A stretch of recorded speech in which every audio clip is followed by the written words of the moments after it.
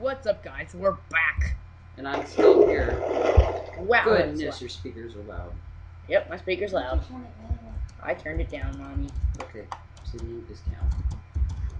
Get out. You gotta get out. Here it goes. Okay. I'm out. I'm out of the water. Hey, hey! Not anymore. Hey, stop it. Close it.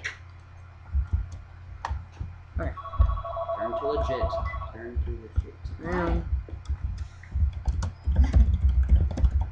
I forgot to turn on my stupid timer again, dang it. I don't know why. I keep forgetting. You have to remind me. I've got a million ads I'm doing for this magazine, which is good because it's extra money, and they're all due by this weekend, so at least I'll get them done. We really don't need this cobble.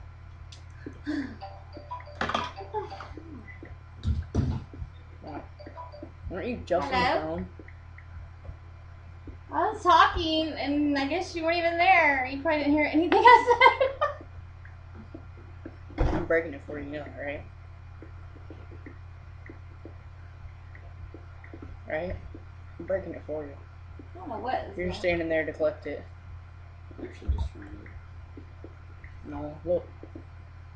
Well, now you are. Weird. I don't know what's going on. Anyway, I've been working on all these ads for this magazine. They're all due by this weekend.